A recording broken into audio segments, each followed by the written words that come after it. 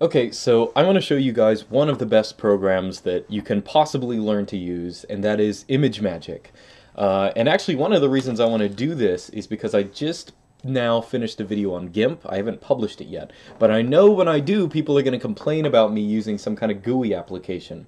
So I'm going to show you Imagemagick, which is at its core, it's a series of terminal commands and other operations and stuff like that, which can modify, that can create and modify images. So you can basically do image editing or image manipulation from the command line.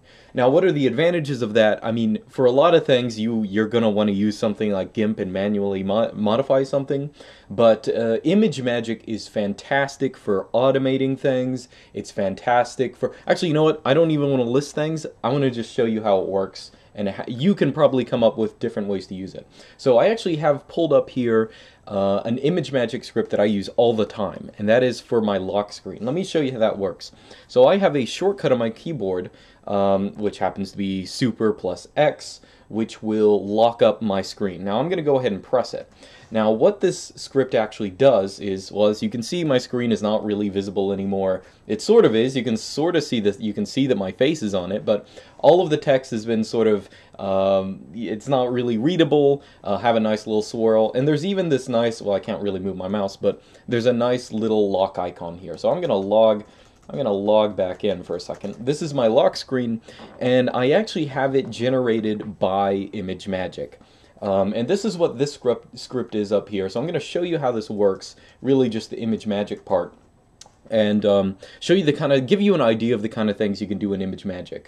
So this is probably going to be first on a couple videos on it. So anyway, the main command you use in Imagemagick is convert, and I will say you can, of course, check the manual for all the enormous amount of things that you can do with convert. It's absolutely crazy, but we're going to talk about at least just the stuff that I use here. So here's what my script literally does. First, it uses scrot up here to take a screenshot. If you don't know what scrot is, it's just the command that takes a screenshot.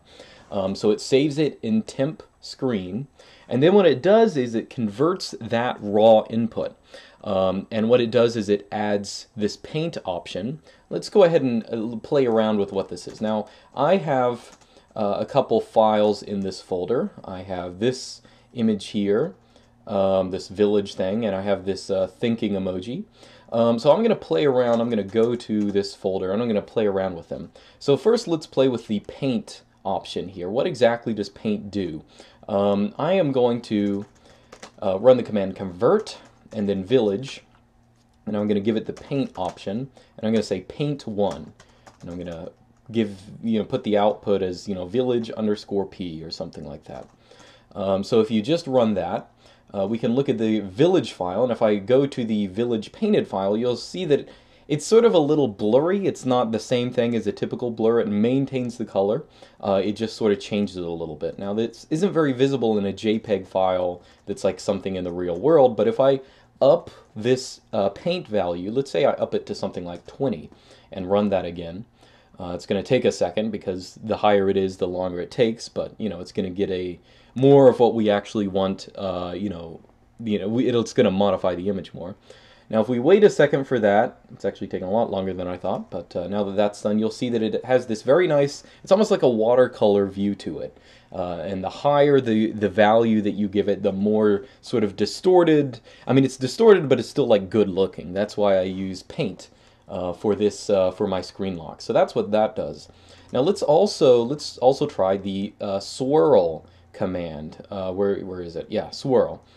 So let's take our other image, which is, the thinking emoji, and I'm going to convert thinking, and I'm going to swirl it. Let's say 30 degrees, well, negative 30 degrees. We can do that. And then I'm going to do thinking, output it to thinking underscore S or something like that. So once I do that, it'll take a second. But you will see that now the emoji has been slightly distorted. I mean, it was already distorted, but now it's a little more. We can actually up that value, so let's up it to something much bigger, let's say 120 or something like that. See what that looks like. Now it's very distorted. So now this is much more distorted. So this is what swirl does to you here. So now we've talked about these two different operations. Now, of course, you can run both of them at the same time. So if I take the village, I can paint it. Let's paint it, give it 4 or some smaller value. I can also swirl it simultaneously. So let's swirl it, I don't know, 180 degrees or something like that. And see what that output looks like. Now you'll see that there's a big swirl on it, and it's also been painted. Now this is basically what I am doing for my for my lock screen here, with one addition. That is, let's go back to my lock screen actually. You'll see that I also have a little lock in the middle, and that is actually not part of my screen locking program. That's actually manually added there by Imagemagick. And that's something that I can easily add in as well. So if I, basically what this command, notice what this command is doing, it's taking this as an input, it's then performing paint and swirl on it, and then it's taking this as an input, this is the picture of the lock that I have, and it's giving that additional options. It's saying gravity center, which basically means center that thing, and composite in Mate, that's for actually having this kind of composite image. Now let's actually run these manually. Let's say we want to take the thinking emoji and we want to superimpose it over this picture. Oops, over this picture of a village or something like that. Let's actually get rid of these 2 other files that we made. Now to do that, it's pretty simple. We'll just say convert, and I'll say village, and then I'll say what was it? Center, gravity. So gravity center. Actually, let me double check to see if that's right. Yes, it is. And then I will put in the thinking emoji. And then we'll say output is going to be the name of our output file, and I'm going to run that. That was nice and quick. Oh, oops, forgot to actually add the composite option. But yeah, that's what it does. If you give it multiple files and don't tell it to do a composite, it's just going to output them again. That's not what we want. But, mistakes help you learn. So we're going to do composite.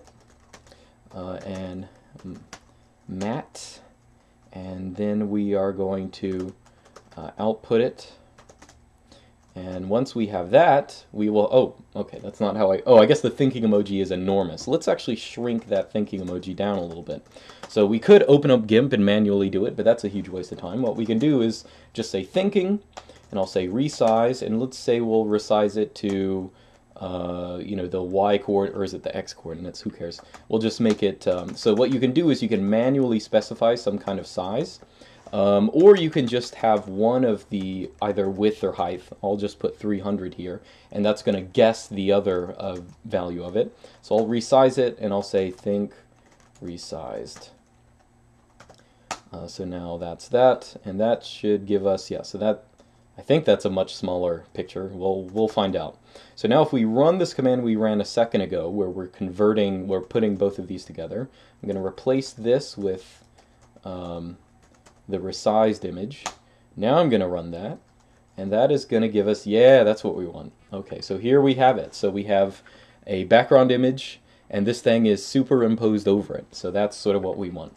Now, what I have from my lock screen, again, is just a combination of the composite and these operations, the swirl and the paint operations on the first input.